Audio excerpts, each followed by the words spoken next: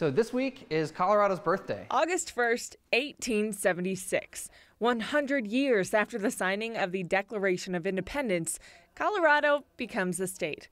Hence the nickname, Centennial State. And who knows what we would have been if we hadn't become Colorado in 1876. It wasn't for lack of trying. Coloradans petitioned for statehood well before the 100-year mark. A lot of people don't know that it actually took 3 tries for us to become a state. This is the rules of the Constitutional Convention. That first attempt failed. Because Colorado citizens were concerned that the folks who were writing the Constitution were also running for various state offices, and they worried that that would be a conflict of interest. If at first you don't succeed. Try again. We tried again a few years later, and Andrew Johnson, the president at the time, refused to sign it because the petition had expired. And so this is Andrew Johnson's thanks but no thanks. More than 10 years later, Colorado gave it one more shot. And finally, in 1876, our petition to become a state was signed and accepted by Ulysses S. Grant. This is the actual proclamation